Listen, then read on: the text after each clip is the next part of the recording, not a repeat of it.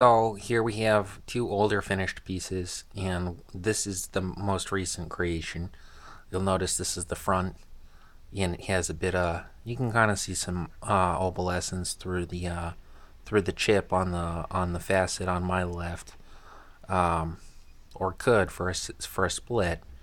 It's not high quality quartz like this Pequot stuff here, which is wrapped with a similar wire as well as that. I think these are gold plated wires. Well, this is gold colored copper, and we'll go ahead and look at the back and see it's nice and pretty and clean. It's empty and it's taut.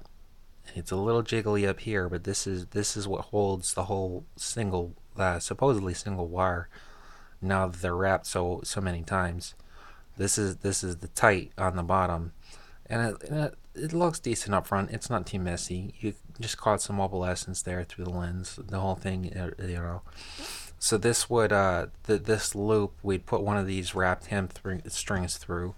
We'll look at one of those. It's 5 cords hamstring, and you tie at one end, you tie at the other end, and you wrap a fifth around 4, and it'll look something like that.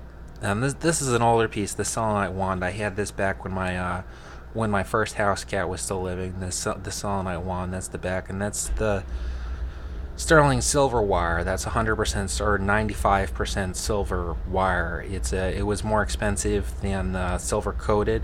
You'll notice the silver coated is kind of shiny. If I can get it, see it's got a shine to it because it's just coating or plating rather than this being solid silver up here. So we added some solid silver, we added some hemp, and that's the front and that's the back. And this is the Pequot stone with a similar hemp cord fashion.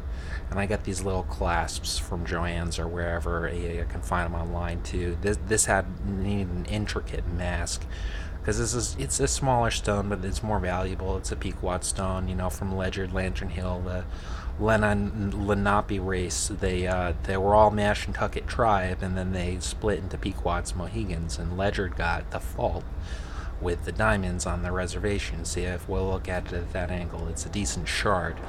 It's a single shard that comes from the tip down here all the way up to the top up here. So, and our most recent piece is Brazilian quartz. I got 3 pounds at a steal of a deal for